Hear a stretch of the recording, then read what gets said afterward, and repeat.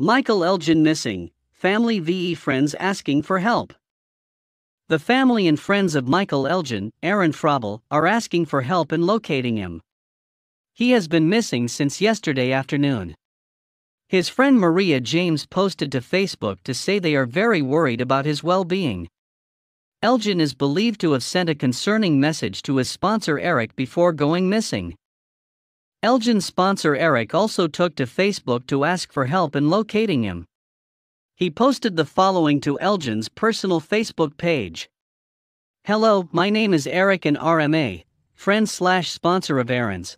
I don't want to cause too much alarm or worry anyone too greatly, but I've been helping Aaron through a lot of things lately, and yesterday he left a concerning message on Facebook and at his home. Myself and my wife have a spare key to check in on him, and when going to see what was going on we found his phone, but he was not at his home. We have his phone, but his vehicle was not at the home, so we hope he just went somewhere to clear his head. If anyone on here hears from him, or sees him, please reach out. I can be reached at 314-612-9455. We're hoping for the best in this situation." Michael Elgin's career has been plagued by allegations that he staunchly denied, but it still crippled his pro wrestling career. He is a very talented performer, but controversy followed him. Now his friends are worried. The 34-year-old is father to a son who will turn 6 years old in September. Please contact the number listed above if you have any information. It's good to be able to speak no matter what the conditions are of being able to, but there's quite a few things I need to say, and first I want to start about wrestling. You know, I'm about to turn 34 and I started wrestling at 14, and wrestling really changed my life. You know, growing up I was very obese, but I knew to be a wrestler, the wrestlers I had watched were in phenomenal shape, so I found a gym and I got in shape and I joined a wrestling school, and ever since then it's defined me. Actually, before that it defined me. You know, I was the wrestling kid, wearing the wrestling t-shirts and playing with the wrestling toys and watching wrestling my entire life, and it was an escape for me. You know, as an obese kid you get picked on a little bit, and my escape was to come home and watch wrestling or play with my wrestling action figures. And at school I wore a wrestling t-shirt, and I felt like I was invincible because I had the Ultimate Warrior or Hulk Hogan or even Hacksaw Jim Duggan or the British Bulldogs on my t-shirt, and it was like a badge of honor for me to wear those shirts. And when I started in wrestling, you know, I kind of just forgot about everything else. Not only forgot about everything else, but I really didn't give much time to anything but wrestling, you know. It just eclipses every action, every thought, every movement.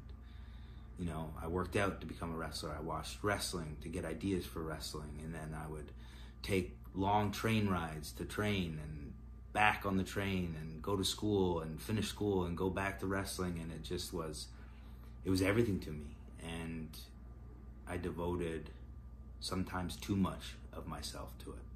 Now, I don't regret that, and I'm not blaming wrestling for anything, because I made a choice to put wrestling ahead of everything else in my life. And unfortunately, there's consequences when you put wrestling or anything that's an object or profession above everything else that matters. You know, I lost my grandmother, and she was in my house my entire life until I'd moved, and I wasn't home for her funeral because, one, I didn't live in Canada anymore because I made the move to the States to be with somebody who was very important to me. And because of wrestling, I didn't go to her funeral. Now again, that was my decision. I'm not blaming wrestling. My uncle, who spent a lot of his life in and out of our house and was a father figure to me, passed away as well. And again, I had missed his funeral because of wrestling. But I think even more so, I missed 4 out of 5 of my son's birthdays. I missed anniversaries. I missed my spouse's birthday. I missed holidays. I canceled plans because wrestling took precedent, and it was the one thing that defined me, you know. Many people I meet in life outside of wrestling, they didn't refer to me by Mike or by Aaron. They said, oh, the wrestling guy or the wrestler, because it was the one thing in my life that I gave everything to. I gave my body, I gave my heart, my soul, my work, my dedication. You know, it was the one thing that I wanted to do and do as good as I could, more than anything. You know, I didn't care what other label I had on me. All I cared was that main label, and the main definition of me as a person was wrestler, was pro wrestling. And I shouldn't have let it. I should have devoted my time equally between wrestling and my family, and I didn't. And after being falsely accused and having to go through the courts, and luckily the person who accused me had done enough damage to other people that they came forward to, and it came out that those were false. Instead of devoting my time to my family, I devoted more time to wrestling. I got in the best shape of my life. I was spending 5-6 hours a day in the gym, and I was watching wrestling come up with new ideas saying, you know, these people who once supported me, who would turn in a fraction and not listen to me and not hear me out, I'm going to prove them wrong, and I'm going to be better than ever. And unfortunately, that wore on my marriage. And as supportive as she was through that time, I distanced myself.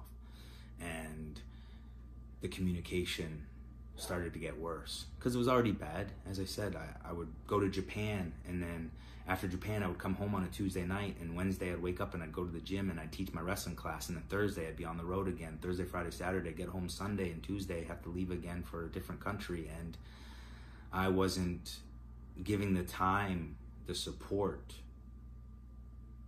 or the communication that was needed. And I started to realize that my marriage was failing, and I realized that I'd given too much to wrestling. And in 2018, as was reported by Dave Meltzer, I signed a 2-year deal with New Japan. But in 2019, I asked for my release because I wanted to not be separated, and I wanted to have more time with my son. But the communication had fallen so great that there was nothing to really fix. I got a little bit more time with my son, but because I knew I had done such a poor job of communicating, and I'd done such a poor job in putting my spouse and my family on the same level as wrestling, that it couldn't be worked out. So I did date other people, and there was times where I thought I could work it out, and it was just not the time for either. And we both realized that there was not a marriage to work out, that we were friends raising a child. So in November of 2019, we decided that we did need a divorce. And then we started earlier this year on going through the steps to be divorced, and we are currently divorced. Now, I have nothing poor to say about her, because my son has autism and he needed a lot of attention. And I was so busy trying to make sure that they were financially stable that I didn't get to give that attention. But, you know, she did. And just the way that he lights up any room he's in, and now being home and being able to spend more time with him, she's a godsend and a miracle, because everything he knows and everything he learned was from her. And I couldn't have been blessed with a better person to spend 8 years of my life with, and I couldn't be blessed more to have her be the mother of my child. And I thank her for that, and I thank her for all the time we spent together, and I thank her that we're friends now and can co-parent our son. So now that that's finally spoken out loud, because it was decided not to vocalize that to the public, because unfortunately we put too much out there that's happening in our lives, and that allows people to reach out, and that wasn't something we needed, because we didn't need to deal with that. We needed to deal with our son, and I needed to deal with being there more often for him. So that was a decision not to speak out about that. And unfortunately, people say certain things, and we felt it was time to say that publicly now. But more importantly, I'm doing it again, not more importantly, because they are still the most important thing in this universe, because their happiness is important and their livelihoods is important. But other things I need to discuss. Firstly is the Kevin Steen show. I know that I did an interview in 2013. Remember, 2013 and 2014, I was Ring of Honor World Champion. 2015, I went to New Japan. Countless main events, countless championships. It did not affect my career negatively. Now, the story that I told on the Kevin Steen show was lewd, was inappropriate, was immature, and also false. Now, there is sections of this story that I over-exaggerated from the actual happenings. And I've expressed the actual happenings multiple times, but now, for the first time, I'm going to express it in the video and also with some proof. On the way to Timmins, myself and multiple other wrestlers, this was 2007, we're just talking, and it was said, I don't believe that there's actually females out there that enjoy or are aroused by being urinated on. And in fact, if you ever found a woman that enjoyed that and was aroused by being urinated on, I would give you $100 because I wouldn't believe it. Now again, not a bet, just something that was said off the cuff. We went and performed in Timmins, and after the show, we went out to a bar that sponsored the show. Myself, 2 other wrestlers, met 3 females. They were accompanied by a couple. Now, the gentleman of the couple bought us a bunch of rounds, had us sign a bunch of merchandise, had us sign his wife's shirts, and yes, he did have us sign his wife's breasts. Now, about an hour or so before the bar closed, he was kicked out of the bar for being in a fight with somebody else at the bar. And then when the bar closed, myself, the 2 other wrestlers, and the 3 females wanted to go back to the hotel. The gentleman's wife, who was still there at the bar, asked her friends to leave with her. They said no, sent her home in a taxi. Me, the 3 girls, went back to the hotel. The 2 other wrestlers left the bar with somebody to go get a case of beer from his house, because we did not purchase any alcohol prior to going to the show and prior to going to the bar, and we wanted to have a few more drinks at the hotel. When they got back to the hotel, a few other wrestlers did come into the room. We all did have a couple drinks. When the other wrestlers left, it left myself, the 2 wrestlers, and the 3 females in the room. Things occurred. After that, a wrestler and one of the females hopped in the shower. Was not me. And then coming out of the shower, he yells, "Hey, I just peed on her and she liked it. Where's my $100? And she yelled, "You only peed on my leg and it was in the shower. Not a big deal." The next day, we did joke to the person that he was owed $100 because he found a girl who liked being urinated on. So that is the true story, and that is exactly what happened. And again, I have 2 signed affidavits by the people who are also part of this story to verify these are the happenings in 2007 in Timmins, Ontario. Now, there was also an accusation made earlier this summer by a young lady, and it was in multiple tweets, and one of the tweets just stated, he, referring to me, Michael Elgin, tried to sexually assault me. Now, the night she was speaking of, it was in 2010. It was in Louisville, Kentucky. She states that I thought she was sleeping. So let's unpack that first. Thinking is something only one person can do. You cannot speak to their frame of mind or what their thoughts are, and that's in a court of law. I did not think she was sleeping, though. What actually happened is myself and the wrestlers, who also stayed in the hotel room that weekend, went out to drink. After the bar, we went to the strip club. Strip clubs in Louisville close at 4. We proceeded back to the hotel early morning after the strip club. As we got in, she awoken on the bed. I got in bed because it was my evening to share with her, and asked her to have sex. She said no, and I went to sleep. She states that I was in the bed with her because I had a crush on her, and one of my boys thought he'd do me a favor. That is not what happened. She came with us, paid for the hotel, and the deal was she slept in the hotel bed every night, and each night one wrestler would share the bed with her, and then the other nights they would be on the floor, so that every wrestler got the bed one evening, and she got the bed every night because she had paid for the hotel. That's why I was sharing the bed with her.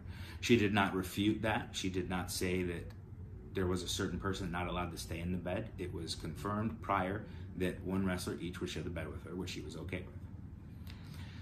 So proceeding with the accusations, she states, I tried to put my hand down her pants.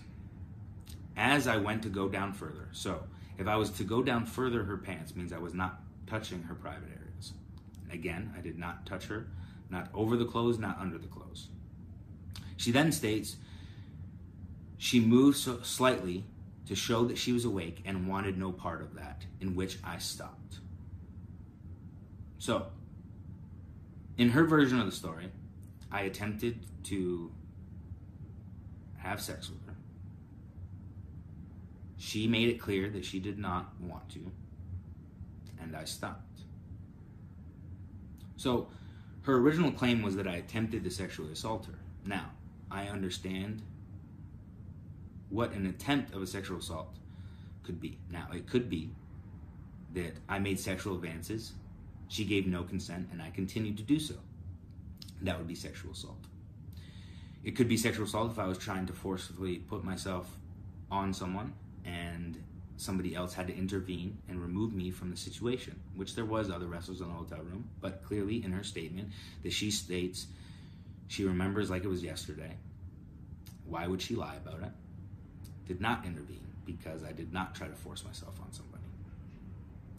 I also understand that if I tried to force myself on somebody and they did not want me to, if they had to fight me off, that would be something. But she clearly states here that she made it apparent she did not want anything to happen and I stopped. Now again, I got into bed, asked her to have sex. She said no and I went to sleep. I have signed affidavits here of people verifying this story because they were also present in this hotel room that weekend and that evening. Now, I understand that me asking to have sex could be inappropriate, but it's not illegal, it's not attempted sexual assault, and it's not sexual assault. She said no.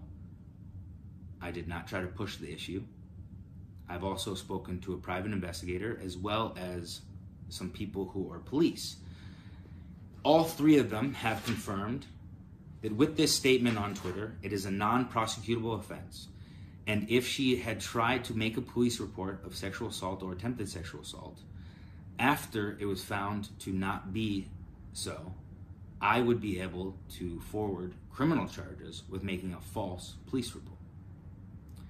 But due to not making any formal complaints or police reports, my only course of action is to try and deal with the person making the claims or try to remedy it by a defamation lawsuit.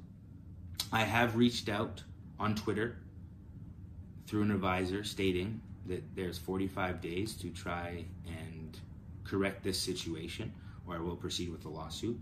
I had also emailed a criminal attorney in Michigan who happens to be my accuser's father, gave him the info and said I would like to deal with this civilly.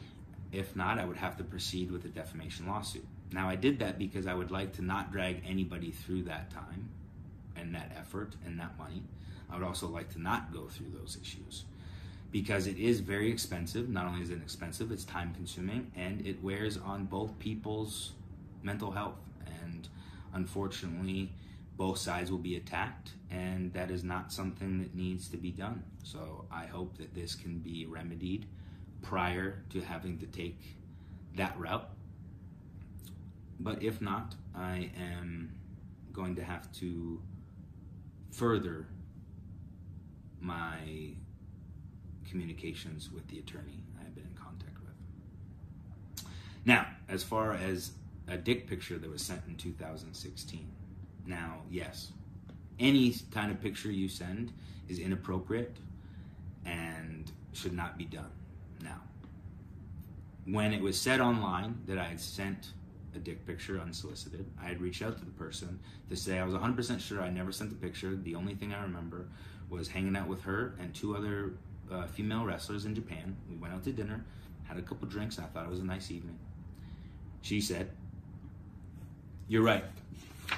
We did hang out, and everything was fine. You didn't do anything. But then you were out with your friends drunk. You told me you got caught talking to a girl while you were out with them, and they said, 'Oh, that means you have to send a dick picture,' and then you send a dick picture." And I said, "Wow, if that happened, I am sorry." She replied with, "To be fair, you said sorry after you sent the picture. It's not like I'm accusing you of trying to rape me." So she's trying to say that it's not a big deal, that I had already apologized, but still yet, this is where we're at. So I understand it was inappropriate, whether it was my picture or not, because she had shared the message with a friend of mine and also showed me it, and it was a Google image picture that I sent. Now that is stupid and immature, but clearly I didn't want to send a picture of my junk, and I didn't.